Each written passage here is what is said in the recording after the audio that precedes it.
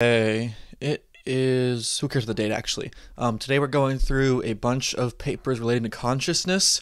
Basically, I looked up the term consciousness on Archive, and through the first two pages, the first 200 results, I downloaded anything with a title that might slightly resemble a paper I'm trying to write soon, a paper I'm trying to get to writing very soon. I think my previous video was originally called Consciousness, and I think in the intro to it I said it was consciousness. It wasn't. On that time, I actually searched the terms intelligence and space. Space is in like a mathematical, like vector space kind of setup, like spaces in math. Although I guess it brought up space and time too. But today's the actual consciousness one. Yesterday was the intelligence one. I messed that up. I changed the title recently, so hopefully it's fixed. But let's go ahead and get right into it. What is a mathematical structure of conscious experience? Propose a definition of that and address some key problems in the field of consciousness science. Is my mic close enough? They argue that for a mathematical structure to be considered a structure of conscious experience, there must be something in conscious experience that corresponds to that structure. They refer to this as a structural aspect of conscious experience. They introduce the concept of variations as a tool to relate aspects of conscious experience to mathematical structures. Variations are changes in conscious experiences that may or may not change the aspects of those experiences. They are also related to mathematical structures because they may or may not preserve those structures. Changes in conscious experience that may or may not change the aspects of those experiences. So what, like falling asleep changes, doing drugs changes conscious experience? They define an S aspect as an aspect that is changed by a variation if and only if the variation does not preserve the mathematical structure S. This means that an S aspect is an aspect that is affected by changes in conscious experience that do not preserve the mathematical structure. They also discuss three problems with the current approaches in the field.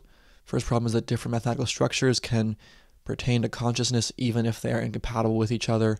The second problem is that there is an arbitrary redefinition of structures, allowing for an unlimited number of structures that pertain to consciousness. Third problem is that the current approaches seem indifferent to the details of conscious experience. Okay. So they're doing like a meta thing that all consciousness math should follow. What's this out of? LMU? What's that, Germany or something? Netherlands? Mathematical consciousness, science, theoretical physics. To address these problems, the authors propose their definition of a mathematical structure of conscious experience. They argue that the definition should be about conscious experience and that there should be something in conscious experience that relates. Come on, GPT. Make better sentences, please. Their definition includes the use of variations to provide examples of how their definition can be applied to different mathematical structures such as relative similarity, metric spaces, and topological spaces. They show how their definition resolves the three problems identified earlier.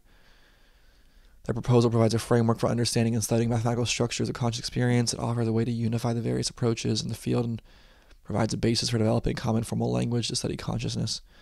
Maybe this definitely doesn't have my idea in it, but it might be like a founding thing to base my idea off of, like a little groundwork of the math that I'm currently struggling to completely get concrete. Is this just set theory stuff is all they're doing? S aspect.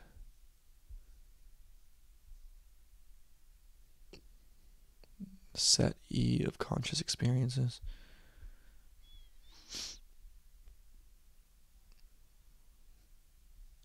This seems really broad, like a really broad mathematical structure to exist within. This seems maybe worth reading.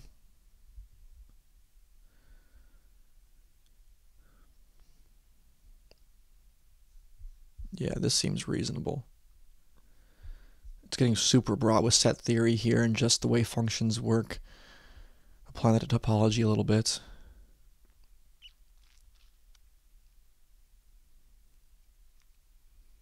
Color flipping around.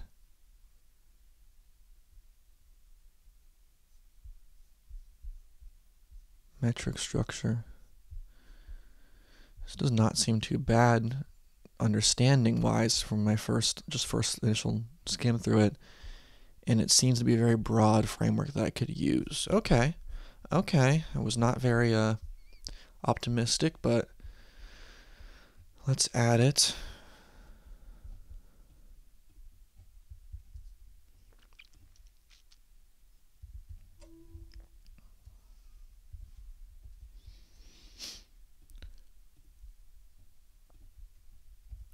Unifying consciousness and time to enhance artificial intelligence. Explores relationship between consciousness, time, and AI. Proposes that consciousness is a sequential process of awareness that focuses on one piece of information at a time. And this process of awareness experiences causation, which gives rise to the perception of time. Paper suggests that the perception of time is relative to the observer's frame of reference, as described by the theory of relativity. It also acknowledges the challenges in reconciling the principles of relativity with those of quantum physics, which suggests a non-local reality where information can be transferred faster than the speed of light. The background for this paper I want to write is just going to be so annoying, so difficult. It's not going to be fun. It will be kind of fun. It'll be cool papers. My channel will turn into the consciousness guy, which is going to suck, but whatever. This is a January paper. Argue that the understanding of time is closely intertwined with human beliefs, values, and cultures. They highlight how different cultures have developed diverse customs and interpretations of time based on natural patterns, such as the movement of celestial bodies and biological cycles. I mean, yeah, but I don't know how that applies to a base theory.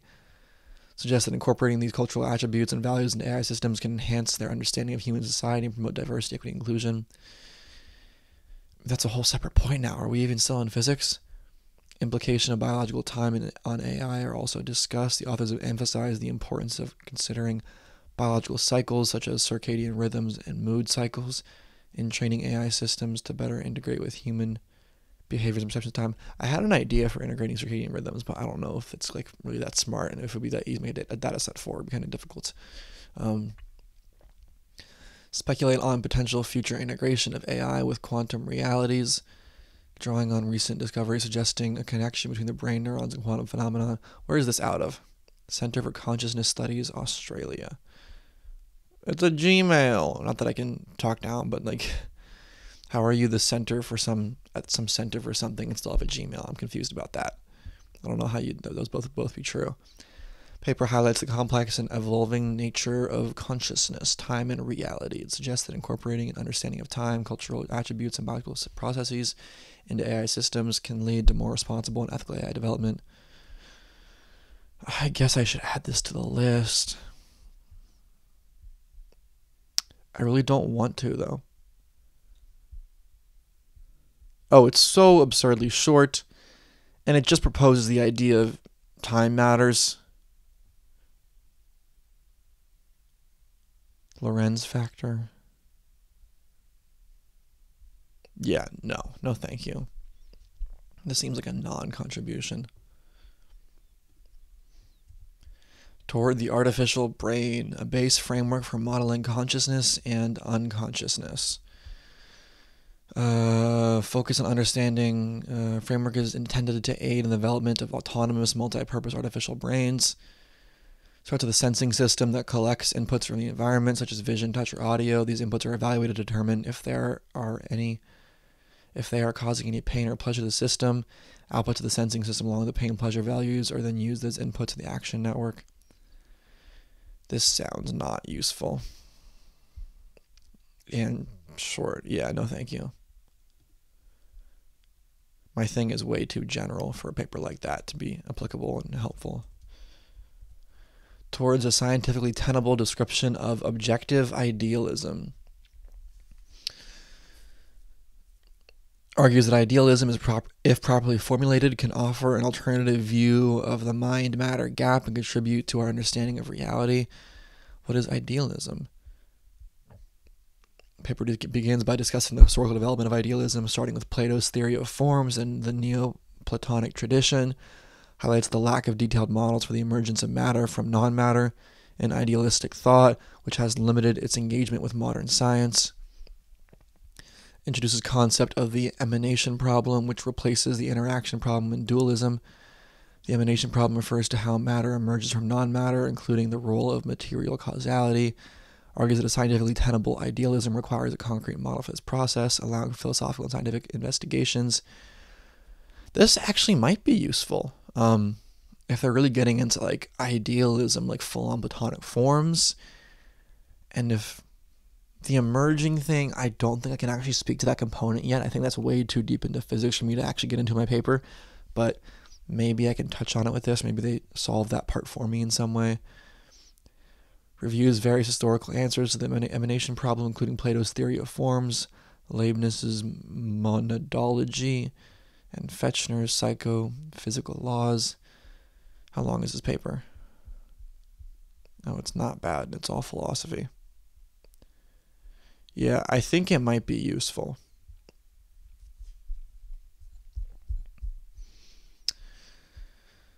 Description of idealism. What are we on now?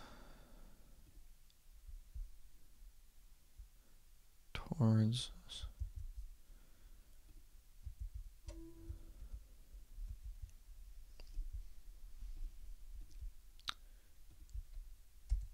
The purpose of qualia. What if human thinking is not only information processing? Is this the same person? I think it is. Same format.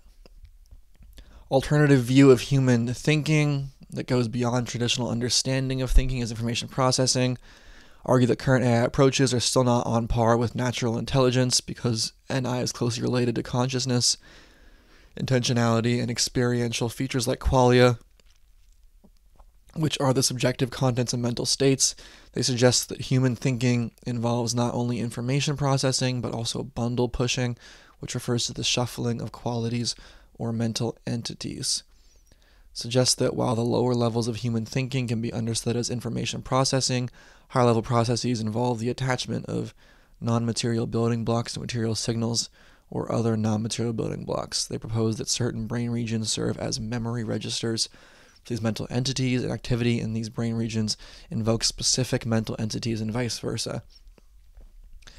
This suggests that the brain serves as an anchor for high-level processes, but parts of these processes are not of a material nature. Argues that this alternative view of human thinking can explain various phenomena associated with NI, natural intelligence, such as consciousness, intentionality, experiential features, understanding, aesthetic, and this is just using dualism.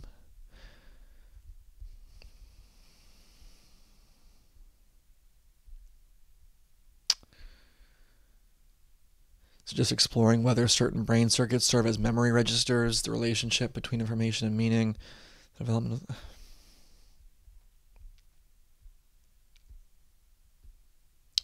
I don't think it's going to be useful.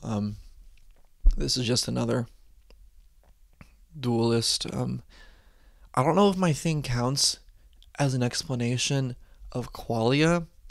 I don't think it does. If you want some idea as to my opinion on this, go check out Donald Hoffman's work on the interface theory of perception.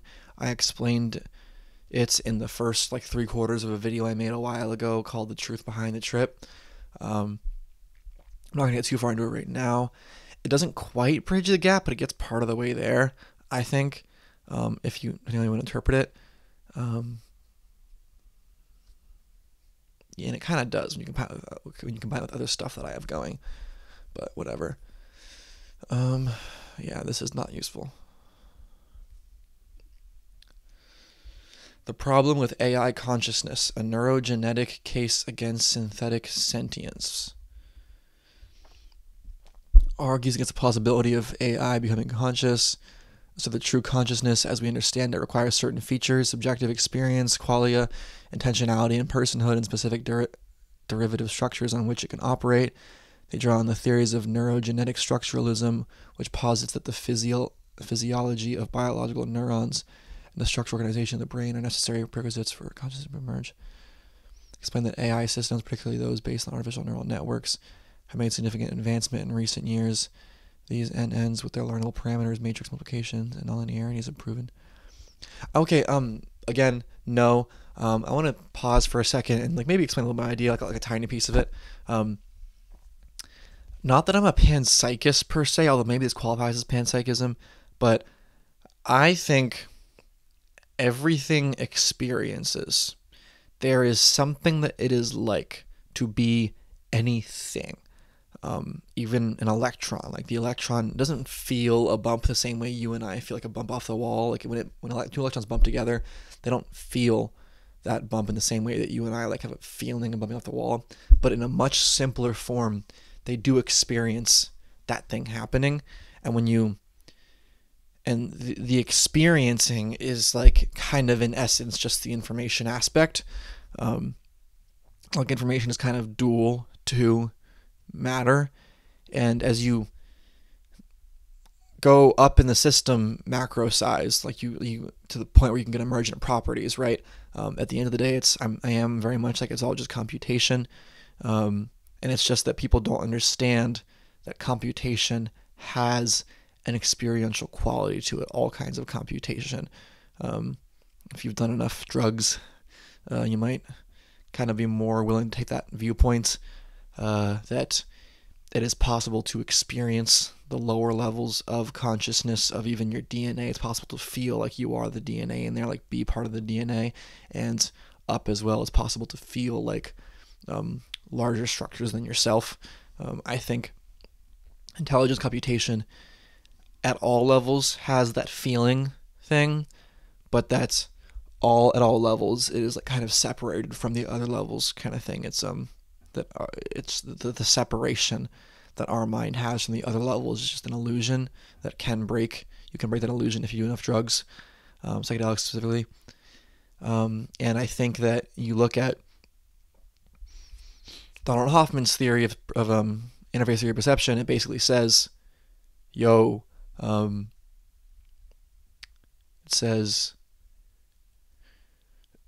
the way you view and perceive and experience reality is not how reality actually is per se. It's just an interface, like your computer desktop is just an interface for the actual ones and zeros. The truth is ones and zeros, and the folder you see in your desktop you can drag around is just not an illusion, or kind of an illusion. It's just a representation.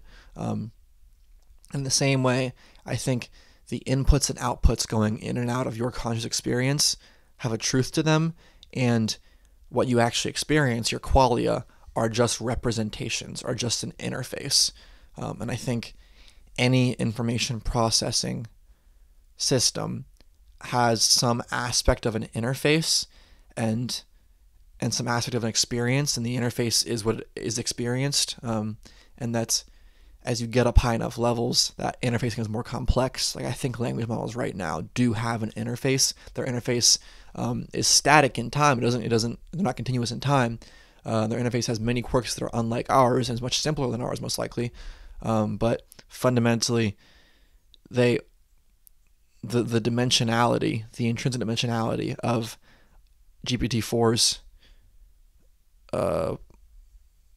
data set that it's trained off of is the dimensionality that it experiences day to day.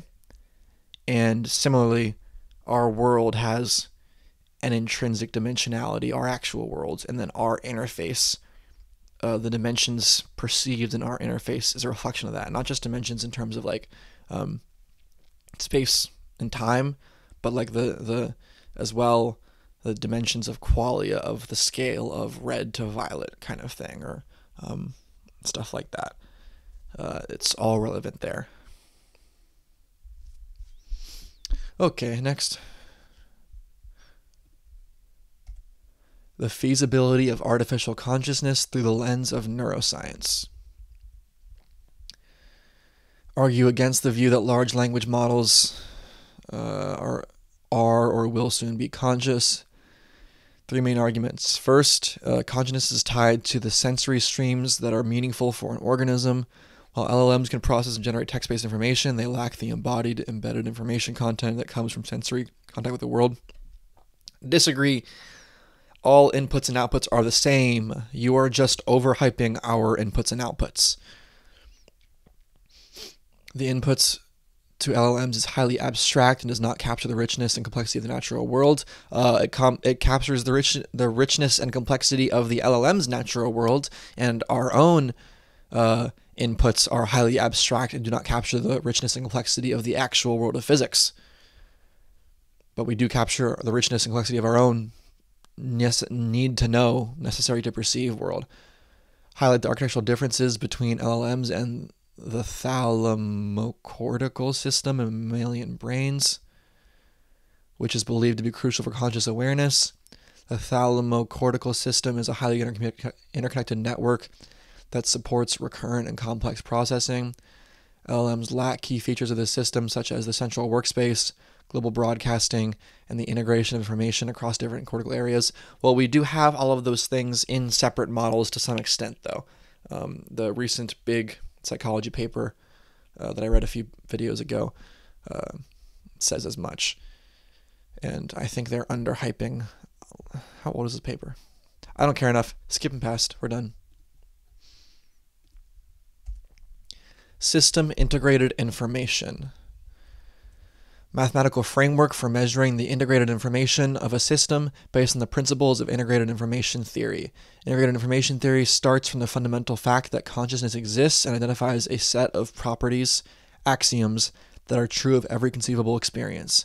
These axioms are then translated into postulates about the substrate of consciousness, which are used to formulate a mathematical framework for assessing the cause-effect power of a system. The core assertions of the paper are as follows. First, existence. Consciousness exists and there is something rather than nothing. 2, intrinsicality. Consciousness is intrinsic, meaning it exists for itself. 3, information. Consciousness is specific, meaning it is the way it is.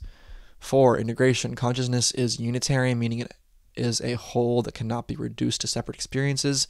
Disagree. Exclusion. Consciousness is definite, meaning it is a specific set of units. Kinda, maybe, I don't know. Consciousness is structured, meaning it is composed of distinctions and the relations that bind them together. Yeah, sure. A phrase like that, go ahead. Introduces a measure of system integrated information that quantifies the irreducible cause-effect power of the system. I already know what integrated information theory is. Do I need to read this too? I already know what it is in terms of connections, although I just watched like an easy YouTube video on it, to be fair, but still. Yeah, I've learned all of this from an easier version. I guess I should read this more complicated version, maybe? I don't know. Might be worth it. I don't know. We'll figure it out in the second run. What are we, like a third of the way through, like a quarter?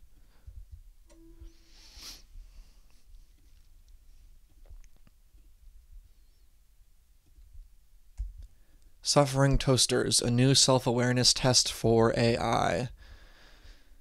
Proposes a new test, argue that existing intelligence tests are insufficient because they rely on human observers to ascribe intelligence to machines. Instead, they suggest a test that is self-referential and uses the machine's own characteristics to assess its self-awareness. Inspired by a psychological concept of sensory deprivation, which involves isolating individuals from external stimuli. Propose subjecting an AI candidate to a period of sensory deprivation and then monitoring its behavior and performance before and after the deprivation. If the AI displays signs of distress and a decline in cognitive ability during the SD period, it suggests that the presence of self-awareness. The authors argue that self-awareness is a necessary condition for intelligence as humans perceive it. I don't know that sensory deprivation would necessarily hurt all types of consciousness. There's certainly types of consciousness, there's flavors to consciousness. I feel like some would be able to just shut off. Like, I don't like this. There's this problem with consciousness research where it's like, we want to prescribe features, flavors, parts of our own conscious experience, aspects of it, onto all other conscious experiences, and we say that they don't count unless they're just like ours, but really we should have a more broad definition. Now you're going to say, like, if we don't do that, and if we do a broader definition, we just encompass everything, and that defeats the point. And actually, it kind of is the point.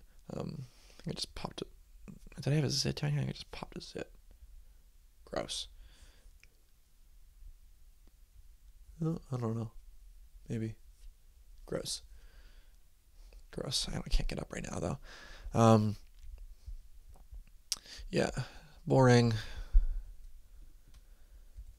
Sources of richness and ineffability for phenomenally conscious states. Conscious states are both rich, full of detail, and ineffable, hard to fully describe or recall. I like the ineffable point. You hit the ineffable points. That wasn't part of my paper, but I haven't thought about that in a while, actually, not since like sophomore year of college. But yeah, they are certainly ineffable. The richness of conscious experience corresponds to the amount of information in a conscious state, while ineffability corresponds to the amount of information lost at different stages of processing. Yeah, it varies for different state changes, but yeah, it's hard to remember what it's like to be in a different state of consciousness when you're not in a state of consciousness. So I frequently have this thing happen when I'm drunk or high, where drunk or high me says like, "Do not do this again. I don't like this. This is terrible. You don't remember, but trust me, it's not good. It's not good." Or like, it'll say something like, or he will say something like, "This is amazing. You have no clue what this is like. Like you can't remember. I promise you, when you're sober, you don't remember what this is like. This is crazy. This is insane." High or drunk or whatever me, various drugs, specifically thinks like is very confident that there is an ineffability to consciousness. There's a aspect that doesn't translate between conscious states. Attractor dynamics in working memory can induce impoverished recollections of our original experiences, leading to ineffability. Oh, it's based off attractor dynamics, maybe. The discrete symbolic nature of language is insufficient for describing the rich and high-dimensional structure of experiences. Sure. Similarity in the cognitive function of two individuals relates to improved communicability of their experiences to each other. Yeah, I like this paper. Even if this isn't related to my actual big paper that I want to write, I would like to read this, I think. How long is this paper? 34 pages. Oh, boy. Mechanics. Neural activity in the brain can be represented as a vector in a high-dimensional state space where each dimension corresponds to the activity of a specific neuron. Neural dynamics are governed by recurrent loops in the brain's synaptic connectivity, which determine how neural states transition over time. Attractor states, which are stable patterns of neural activity, can serve as a form of short-term memory and allow for the persistence of information.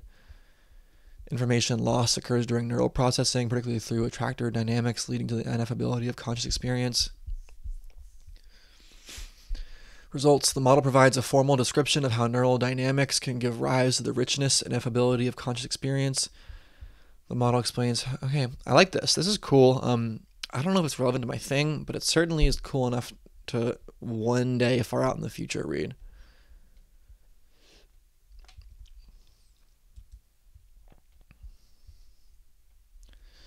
Sources of richness.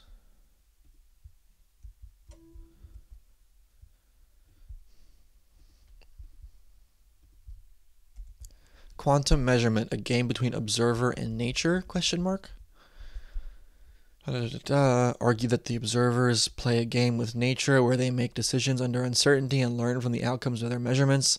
They suggest that observers build up their experience of the external world through this game and use it to interpret the measured results.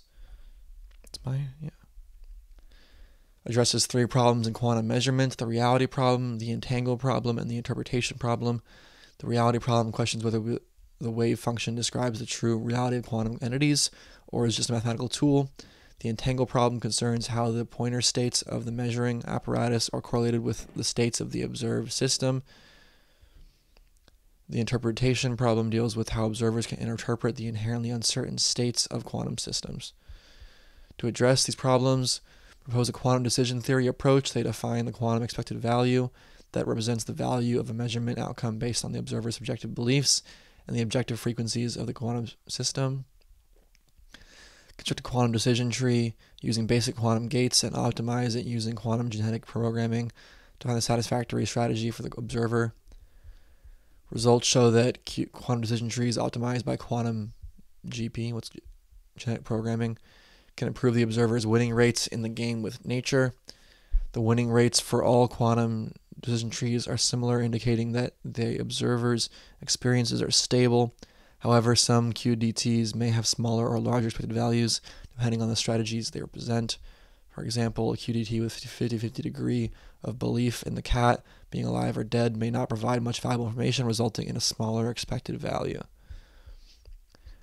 Implication: observers can actively participate in quantum measurements by making decisions and learning from the outcomes. Proposed quantum decision theory approach provides a framework for understanding the role of the observer and can potentially lead to better interpretations of quantum measurement results. Highlights the importance of subjective beliefs and experiences in the measurement process.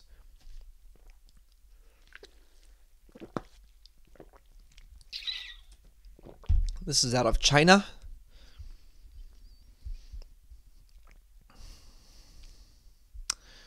I want to learn quantum mechanics so bad. Oh, that looks fun.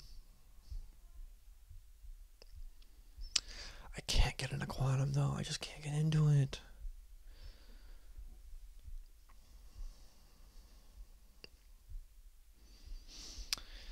As much as I would love to read this, I really just can't be adding every single cool sounding paper. It's supposed to be papers that are from my actual paper, from my actual thing. Quantum brain dynamics, a possibility of having a quantum interpretation of the brain. Concept of quantum brain dynamics, which is a theoretical framework that applies the principles of quantum field theory to the study of the brain. Suggests the brain can be understood as a complex system of quantum dynamics, with consciousness and memory being the primary functions of interest. Analysis of the brain's electromagnetic field and water dipole field, which are considered to be fundamental systems underlying brain tissue. These fields interact with each other and give rise to the creation and destruction of corticons, which are energy quanta. I can't do all this, guys. It's too much. I can't do quantum. There's a rule against quantum papers. I have a rule against it. On the independence between phenomenal consciousness and computational intelligence. Explores the relationship. Argue that these two properties are independent of each other, contrary to the common belief that they are dependent. They provide theoretical and empirical evidence that support their claim. Discussing concept of consciousness, which is divided into phenomenal consciousness, aka subjective experience, and access consciousness, aka ability to put attention to a particular feeling. Argue that while access consciousness and self-consciousness can potentially be simulated by a computer, phenomenal consciousness cannot be simulated as it involves subjective experiences and qualia. Introduce the concept of intelligence, which is general mental capability involving reasoning, problem solving, abstract thinking, and learning. Propose a definition of computational intelligence, which is a subset of intelligence that can be quantitatively measured as an objective, continuous, numerical, latent variable. Argue that computational intelligence is independent of phenomenal consciousness and can be simulated by machines without the need for understanding or qualia experience.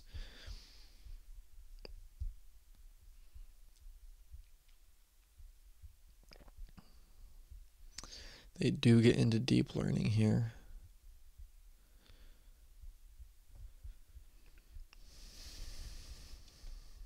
I just don't think this is going to be helpful. I don't think so.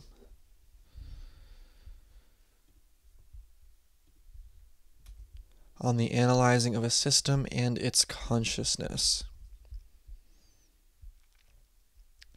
Aim to understand how systems react to internal and external events. Investigate processing information with systems and the quality of the output information. Explore components of a system that play a role in its conscious experiences. Main results is the recognition that there is no comprehensive definition of living things that distinguishes them from non-living things. Argue that the distinction between living and non-living organisms is not clear-cut, that it is not possible to separate them based on specific characteristics. Correct, but the broader definition that is concrete is locally entropy-reducing systems, and that has living systems as a subset, as a poorly defined subset, and those have highly conscious systems as an even further subset, also poorly defined.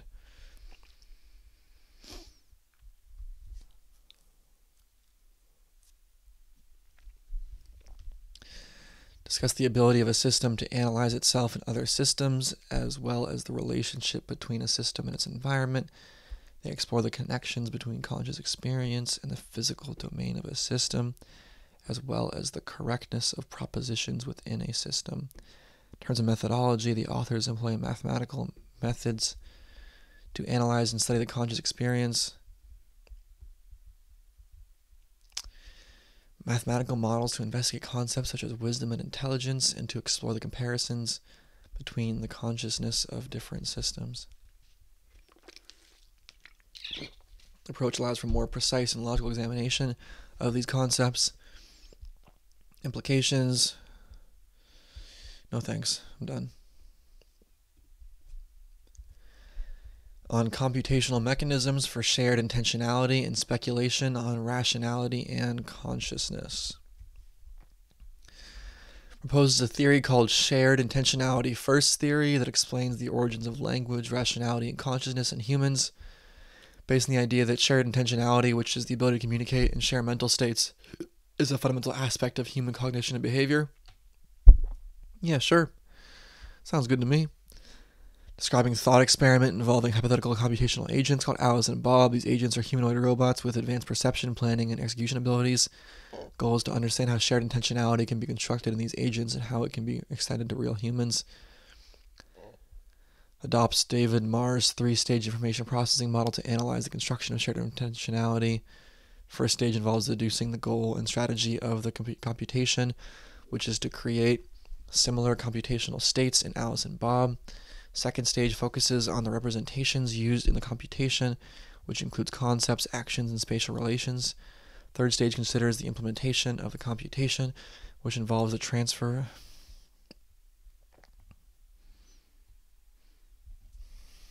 Okay, boring. Non-separability of physical systems as a foundation of consciousness. Presents a hypothesis that the non-separability of degrees of freedom is the fundamental property underlying consciousness in physical systems. Propose that the amount of consciousness in a system is determined by the extent of non-separability and the number of degrees of freedom involved. Non-separability refers to the idea that certain degrees of freedom in a system cannot be described as independent variables, but need to be considered together as a whole. Argue that so emergence, basically. Emergence. Non-separability provides a natural explanation for the integration and boundary of conscious experience, as described by the axioms of the integrated information theory. That comes back up again. They suggest that non-separable subsystems within a system form the units that have some amount of consciousness. The more dimensions are intertwined, and the stronger the non-separability, the higher the amount of consciousness. This might be useful. Relationship between non-separability and the exclusion principle, which states that certain components are in the conscious complex while others are not. Argue that non-separability inherently establishes both integration and exclusion. Let's add it.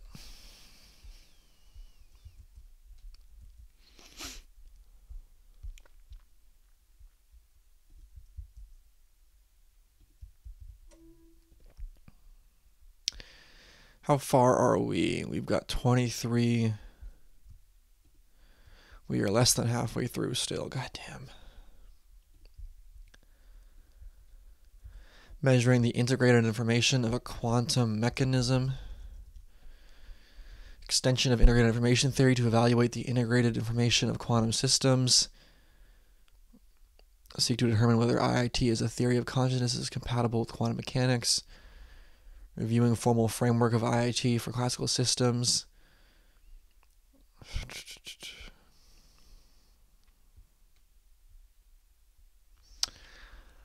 I don't think this is helpful. We have enough IIT stuff already. Mathematical definition of public language and modeling of will and consciousness based on the public language. Core assertions. Qualia, which refers to the subjective experiences and sensations of individuals, are difficult to define and communicate with to others. They are personal and cannot be shared or fully understood by others.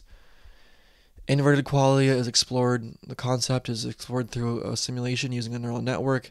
It is shown that different weighting factors in the network can lead to different color perceptions, even in the same network structure. This suggests that qualia can vary between individuals, leading to the possibility of inverted qualia. Inverted qualia does not work according to category theory. Now, there might be different qualia. I don't know. No, it shouldn't. I don't think it works. Existence of philosophical zombies, beings that behave like humans but lack inner feelings, challenges the physicalist view of consciousness. If philosophical zombies are conceivable, it raises questions about the nature of consciousness and limitations of physicalism.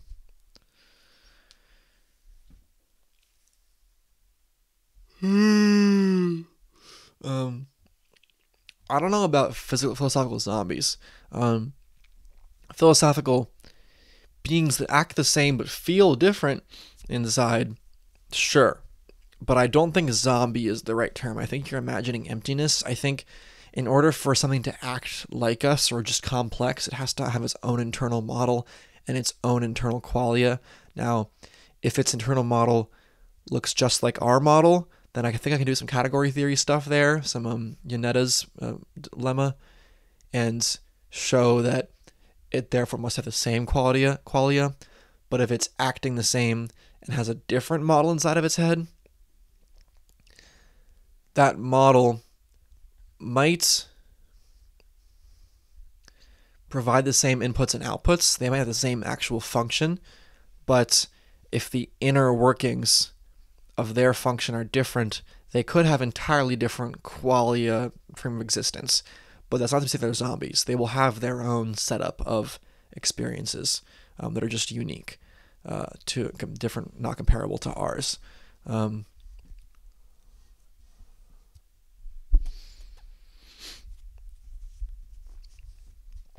Let's write that down, actually. Let's write a little bit of that down. Slash AI slash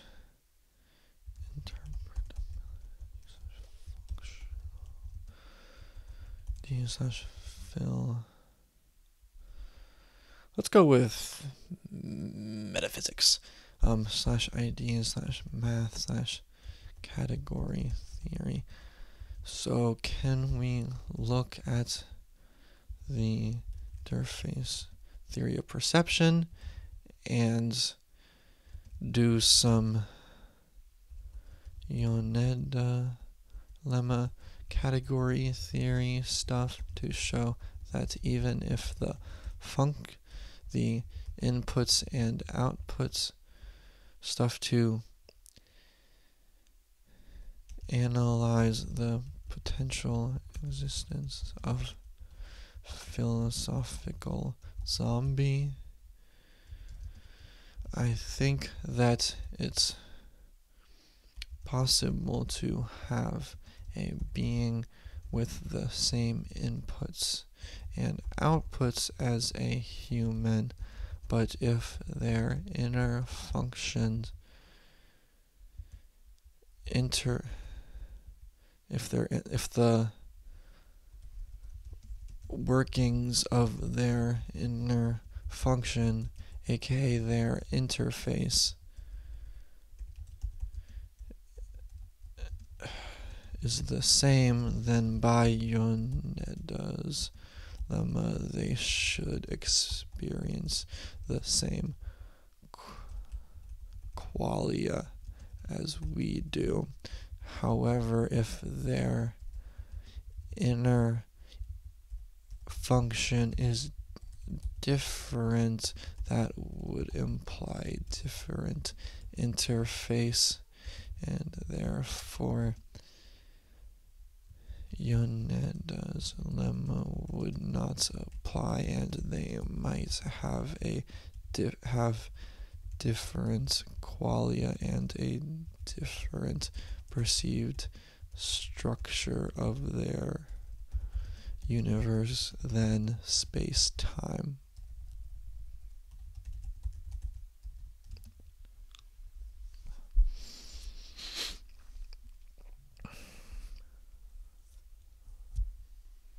Yeah. This might be useful for syntropic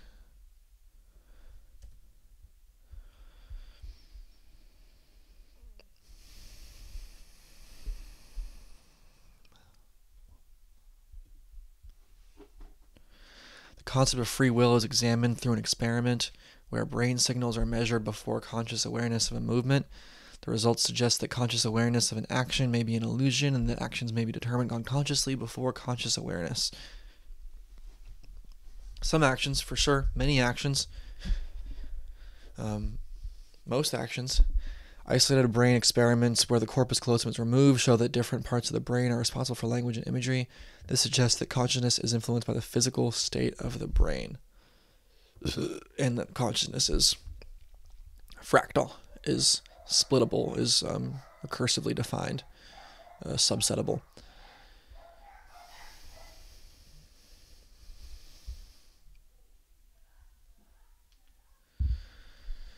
Examining the effects of isolated brains, the authors propose the use of a public language to define consciousness, which is a language that can be shared and understood by multiple observers.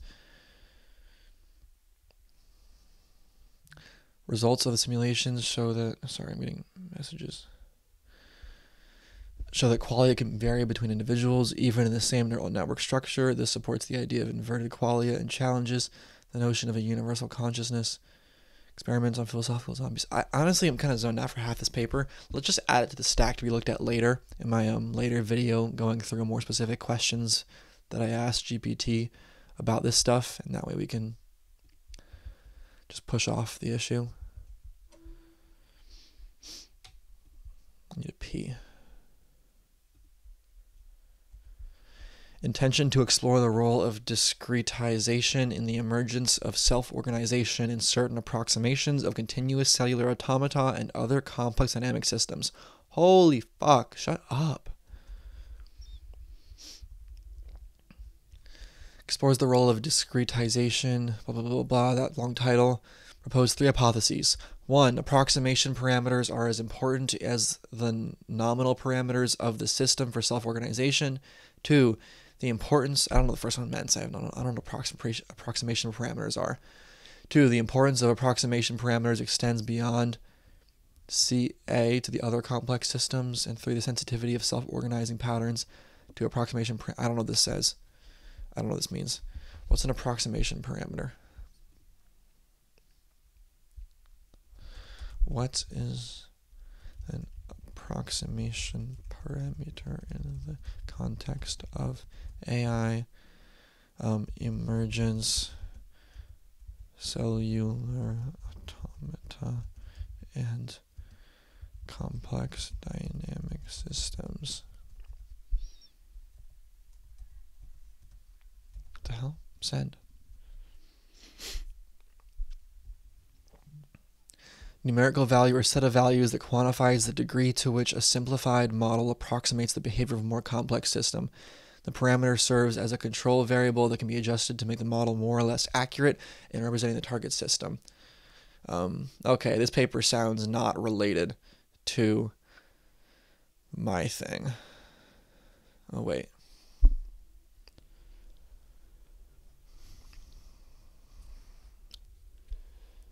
Or maybe it is.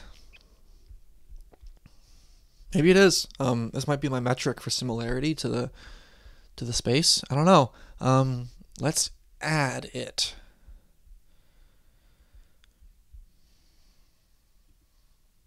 Where'd it go? I don't know where my thing is. Here we go.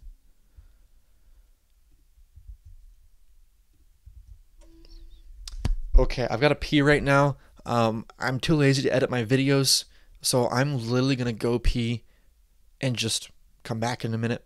Hopefully I remember to actually give a timestamp so you can skip this, hopefully, but just go to the next timestamp, wherever that starts.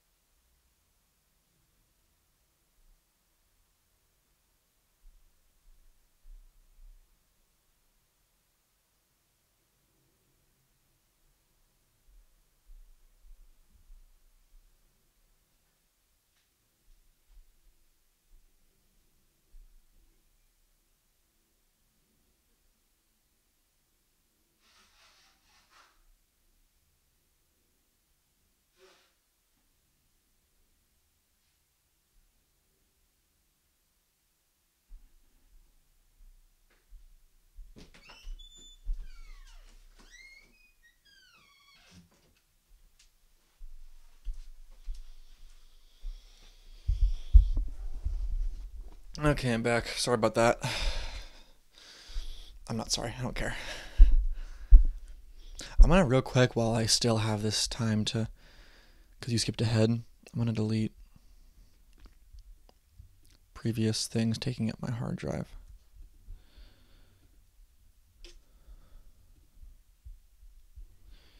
Just so that this video doesn't destroy my storage. Oh, we're easy. 70 gigs available. We're gonna hit like 40 max. Bet.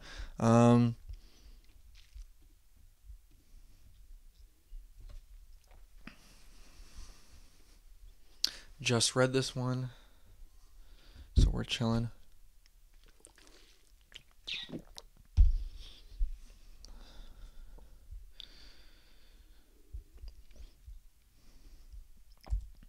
Information parity on cortical functional brain networks increases under psychedelic influences. What is parity? Investigates changes in functional brain networks under ayahuasca. Use complex network theory to analyze resting state functional magnetic resonance imaging data from individuals before and after ayahuasca intake. Focus on a measure called information parity, which quantifies the statistical similarities between pairs of brain regions in terms of their network connectivity.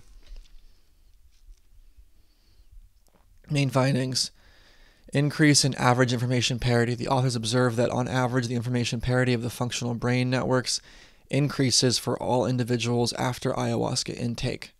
This suggests that the pairwise statistical similarities between brain regions become more pronounced under the psychedelic influence.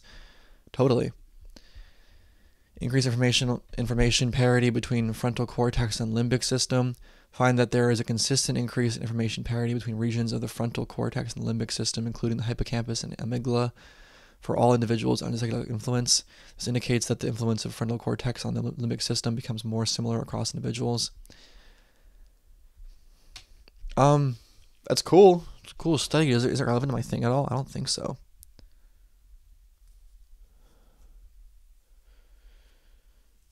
I don't see how it could be relevant. I think it would be, yeah, I have no idea. Sounds cool, but if consciousness is dynamically relevant, artificial intelligence isn't conscious. If consciousness is dynamically relevant to a system's time evolution, then AI systems cannot be conscious. They base their argument on the fact that AI systems run on processors that have been designed and verified to adhere to computational dynamics, which preclude any or suppress any deviations. This means that any potential consciousness-related dynamical effects would also be precluded or suppressed by the design and verification processes. Dumb. So does biology. Like, I get that our neurons are complex in biology, but at the end of the day, like, the base computational substrate is just proteins. Like, that's what we're actually computing on at the lowest level kind of thing. The individual cells can compute the exact same way a neuron can by just sending over proteins as communication markers. I mean, maybe there's some microtubule shit, but people talk about that, but like there's nothing confirmed on that area. And even then it's just quantum computation. Like, it's not. No, this is dumb. Do I have an alfalfa now? God damn it. Oh, it's even worse now. Oh no. I need to cut my hair. From smart sensing to consciousness, an infostructural model of computational consciousness for non-interacting agents. Propose a computational model of consciousness for non-interacting agents. The model is based on a hierarchy of cognitive layers, including sensation, perception, emotion, affection, attention, awareness, and consciousness. I talk way too fast. The authors build on a previous model called smart sensing, which focused on emotional activity and extends it to include attention, awareness, and consciousness. Model assumes that attention is a modulating factor for awareness to occur, and that awareness is necessary for consciousness. Attention is modeled using a bottom-up approach, where cognitive instances from lower layers influence the attentional focus. Awareness is distinguished from consciousness, with awareness being the acquisition of experiences and consciousness being the association of experiences with moral semantics. Emotions play a crucial role in consciousness as they are linked to moral judgments. Okay, the separation of awareness and consciousness. That's interesting. That's a part of the idea that I don't think I'm going to be able to fit into my upcoming paper, but that I would like to if I could, and that I think is necessary in the long term. So what I think remember the thing I was saying way earlier is experience is a base level. I think there's some kind of base level minimal experience, call it like E of X, like the electron experiences X, the input, so the other bumping off electron. And I think that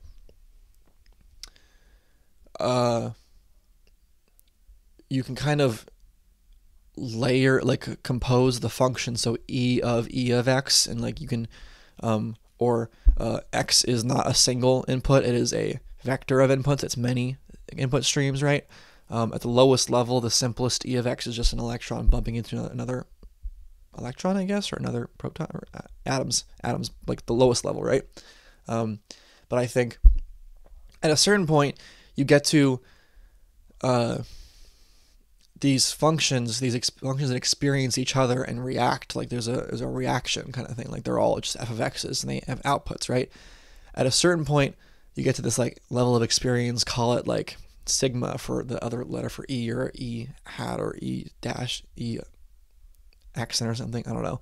That is like kind of what I would call like what plants have per se, like what like living beings have, which is like, or what some living beings have. Like it's a, you can minimally define it as like computationally reactive experience. Like it actually performs computations in its reaction rather than letting the laws of physics. Well, because the laws of physics are still there, obviously, but like it performs like Turing machine style computations to some minimum level. So like computers probably have this. I think plants and like all life forms, even like viruses kind of thing, have this. And if you layer them in the right way, like you say like, so experience is like a base level now. This little E hat or whatever is like a base level, or our new base level, or I'm just going to ignore the earlier one. To experience one's own experience, so to take the experience as an input, is to be aware. Awareness is just experience of your own experience, right? Let's layer that again. What is awareness? So if E accent is equal to E to the n of x, so if E accent of x is equal to E to the n of x, like some with E to the n being the base electron one, then awareness is like E to n of x, like it's just on itself, or E n squared of x or something, like it's the composing the functions. And then awareness of awareness, to be aware of your own awareness, to be aware of the fact that you are aware, that's consciousness. That's actual self, like awareness of yourself kind of thing, right? And that's the minimal level. And in order to, and I think that's what like kids like develop or have kind of thing, right? And I think the level above that is awareness of consciousness. So A of C of X, whereas consciousness was A of X, and awareness was E accent squared of X, right? I think awareness of consciousness is what allows you to do things like empathy. It's so to be aware of your consciousness allows you to be aware of also other consciousnesses and consciousness in general, and that's what allows for computation of like feelings like empathy. So I think we are not at the base level of what I would call consciousness, and I think you can keep going up the ladder. I think the ladder doesn't stop, and I think that as the ladder goes up higher, you end up at just everything, like the universe. Like that's the thing psychedelics do, is they bring you up the ladder, or down potentially, but they can bring you up the ladder. And that's this whole feeling of I am one with everything, right? That's what that's coming from. This paper, I forgot what it was saying. Fuck.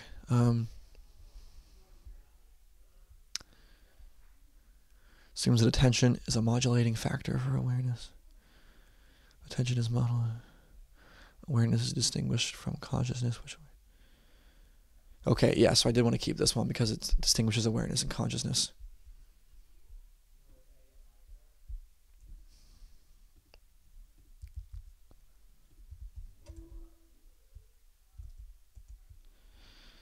Okay. How far are we?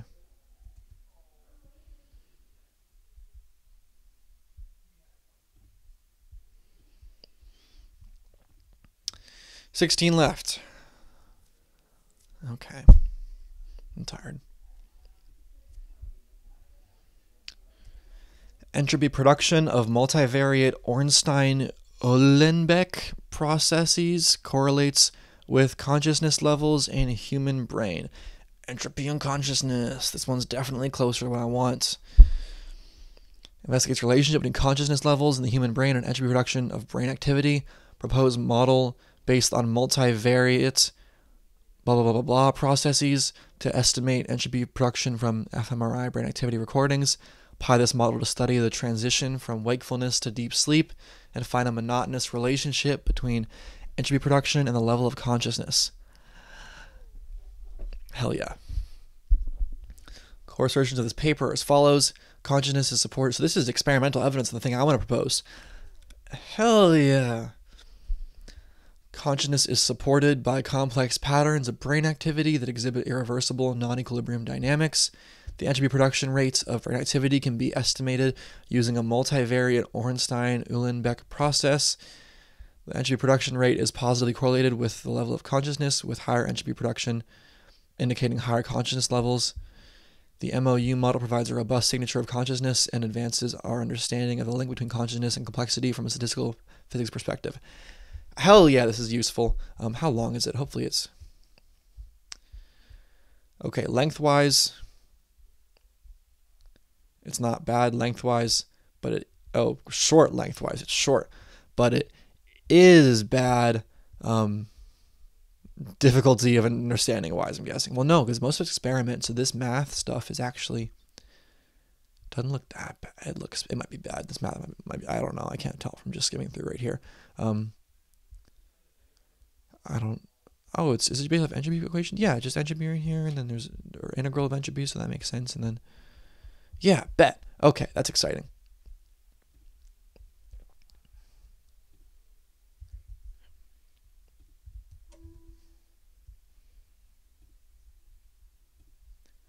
Emergent causality and the foundation of consciousness.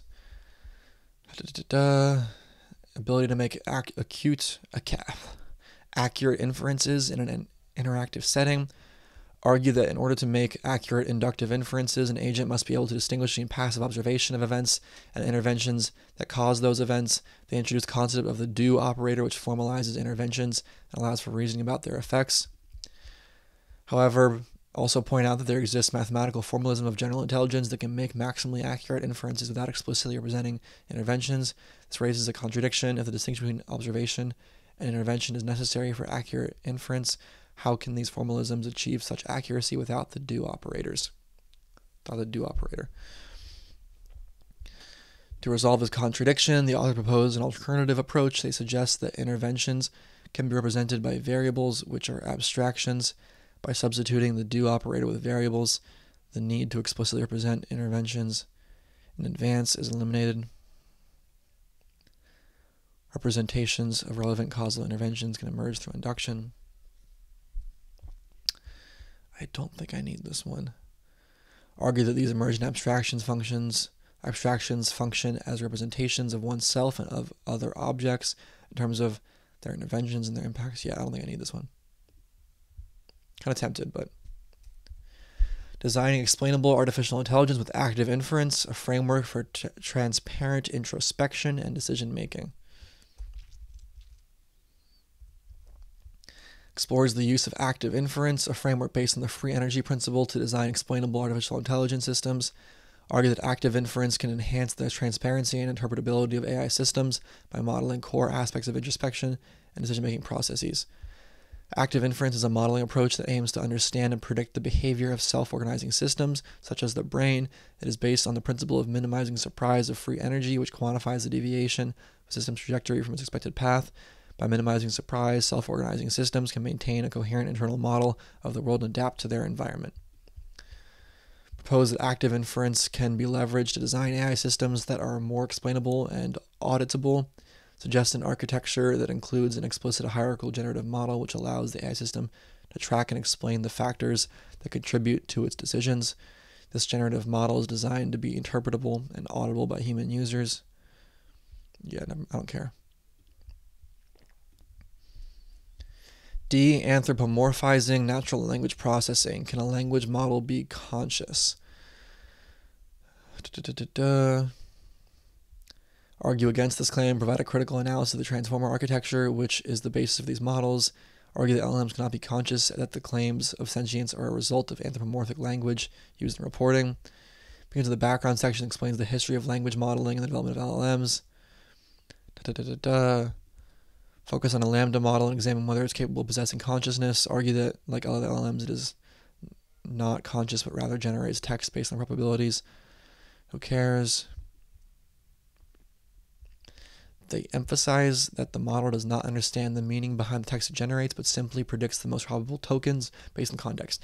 In order to predict most probable tokens, you have to understand. You have to model the thing. That was a paper recently that there's an actual understanding happening. I forget which one it was. Yeah, I don't care about this paper. Cooling down and waking up. How a quantum accelerator in the cortex switches on consciousness.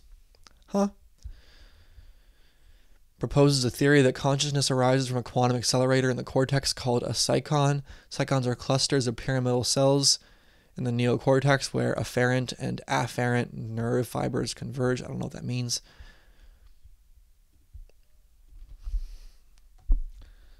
What are afferent and afferent nerve fibers?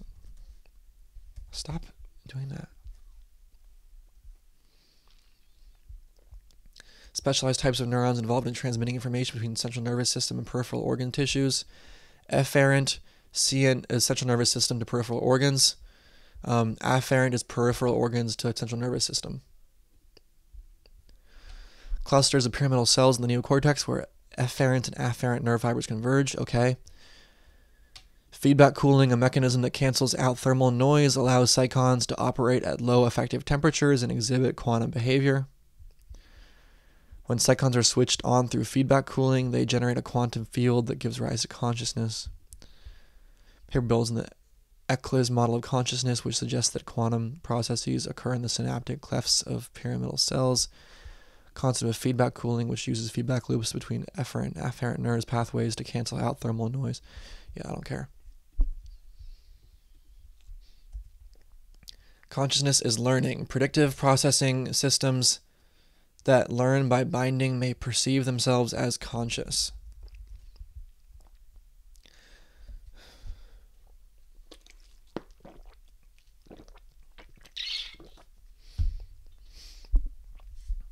Propose a conceptual framework for understanding consciousness as a learning process in predictive processing systems.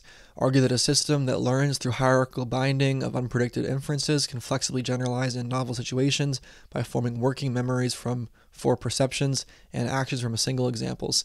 These working memories can then become short-term and long-term declarative memories that are retrievable by associative recall.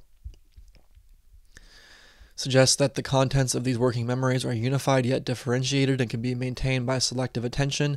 This is consistent with observations of masking, post-dictive perceptual integration, and other paradigm cases of consciousness research.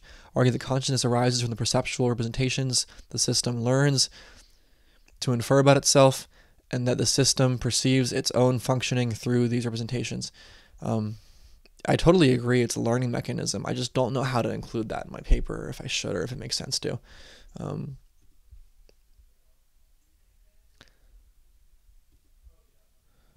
Gaithersburg.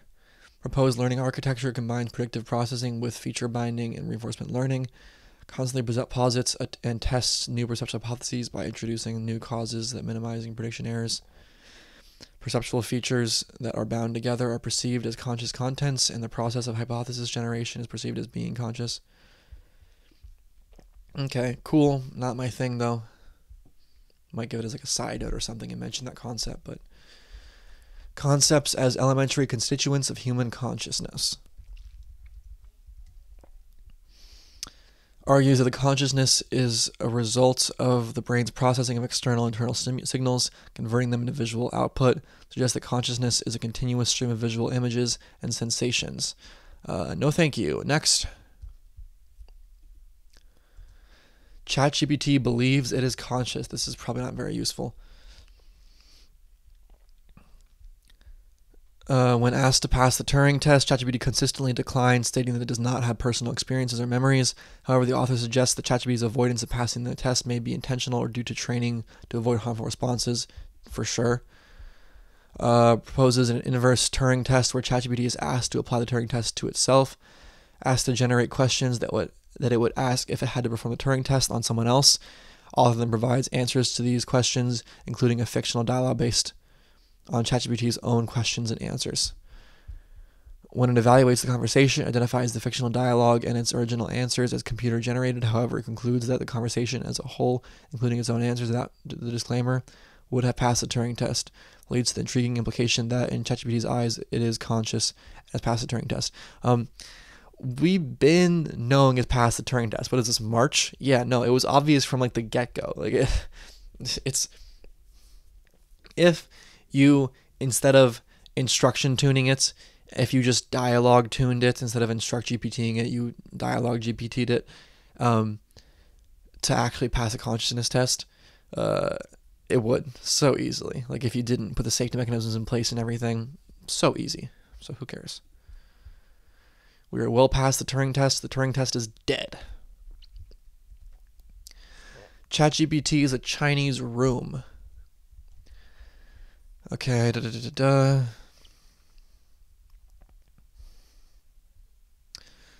Conducted several scenarios to test ChatGPT's usability, logic processing, reasoning abilities, and accuracy responses. First scenario involved a programming example where ChatGPT was asked to perform logistic regression on a pandas data frame. This paper sounds not useful.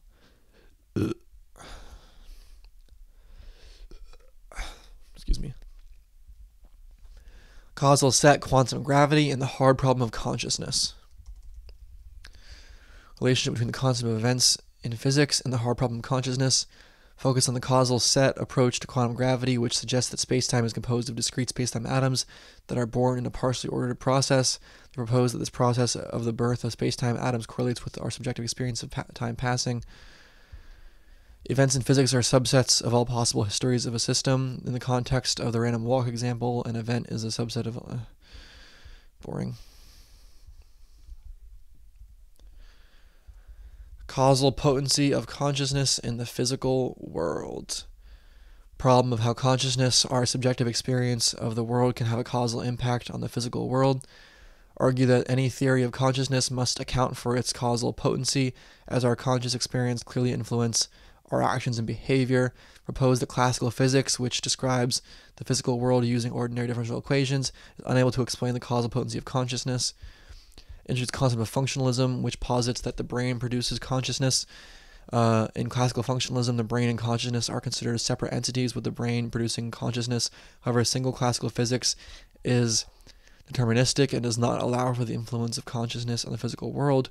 This theory implies that consciousness is causally impotent. Boring.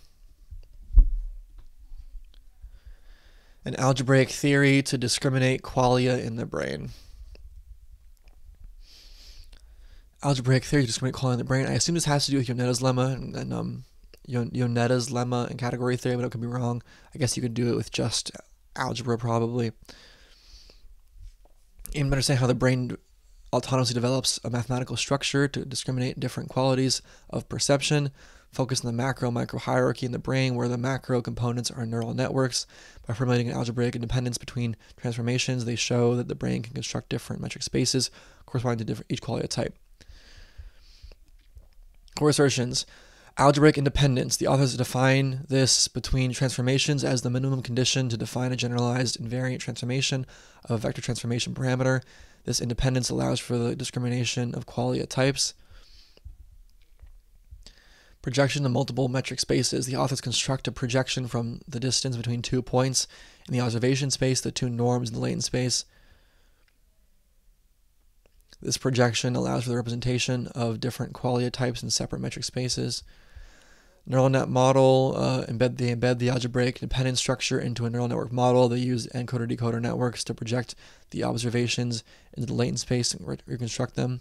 By training the networks to satisfy the loss function, they demonstrate that the model can learn to separate metric spaces corresponding to different qualia types. This might be useful as an offhanded cite or something. But there's no way I'm going to read this whole thing. I do not want to get back into abstract algebra. Oh my god. Fucking kill me. But also, yeah. I might offhandedly cite it as like a potential thing and not actually end up using it in depth, maybe. I might use it in depth. I don't know. It's not going to be fun if I have to. It'll take me like a whole week to read this thing. Oh, it's long too. Oh my god. How many pages is this? Doesn't say. Okay. Yeah, I'll add it.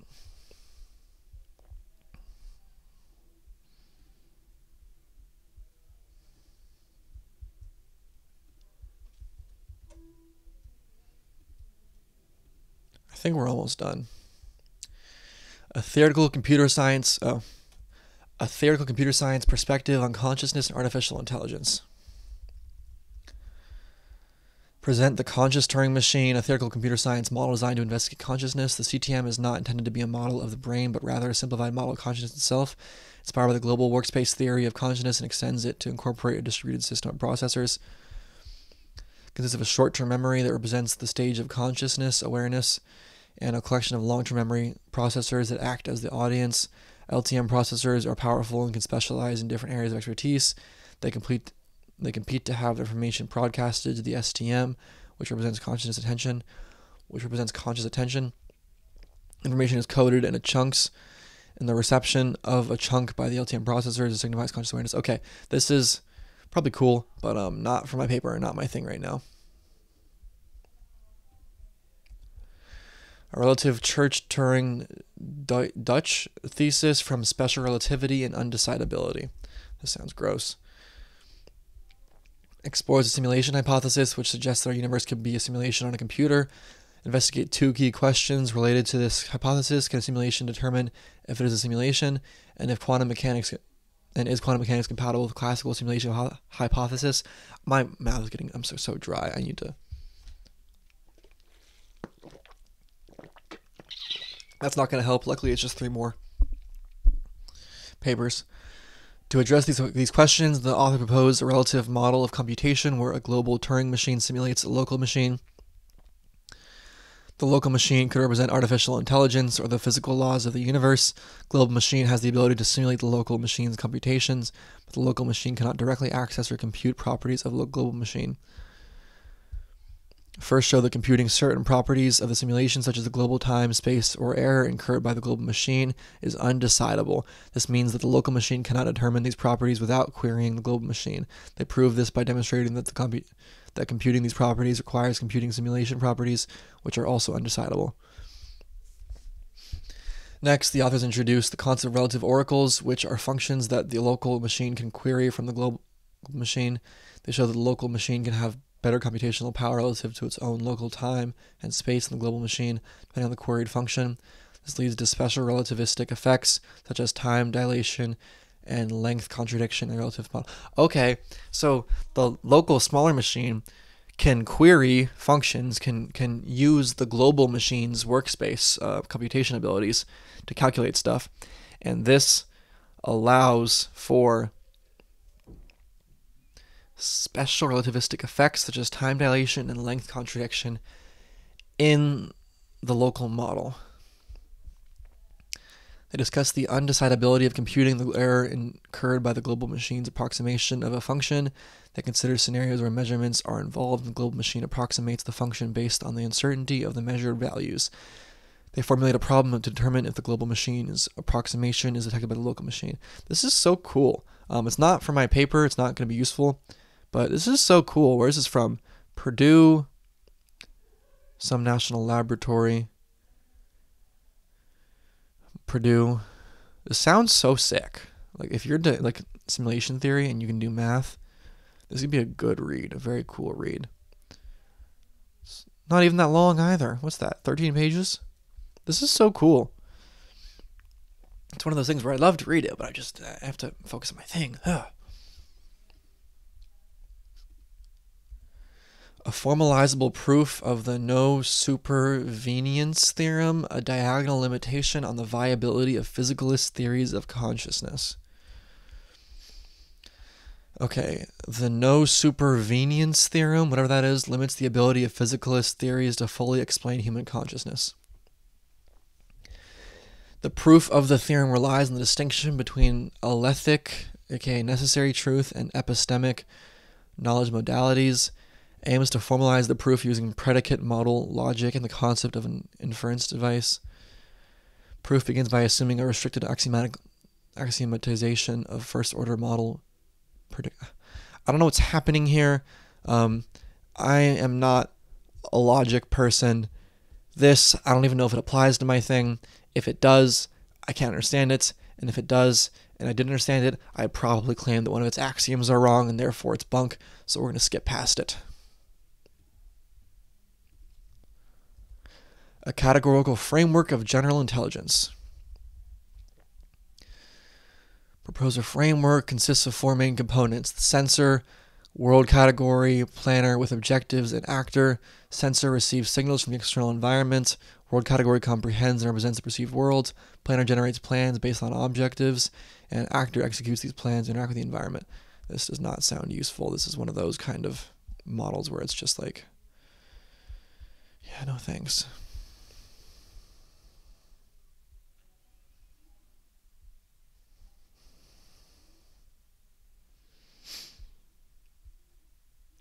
All right, whatever. Okay, that is it for today. If any insane people actually, wait, now the outro starts. That is it for today. If any insane people actually watched all this, you're crazy. Thank you though. Be on the lookout for more bulk reviews like this soon. I might have one or two more of this general summary method, and then I'm going to do one where I take all of the papers that I found to be kind of interesting, potentially useful, and I give the ChatGPT API my idea that I'm trying to work on, and I give it a bunch of bullet points on the idea, and I say, like, help me out here. Does this paper discuss something I'm talking about? Does it beat me to an idea? Does it is there a relevant citation? We're going to see if I can get it to give me good answers on that, or if it's probably just going to like be overreactive and it's going to say like, oh, this is a great citation for fucking everything. Hopefully I can get it to be pretty picky though. So we shall see. But oh yeah, if you want to read those summaries, they will be on my Substack newsletter as always. But yeah, end of video.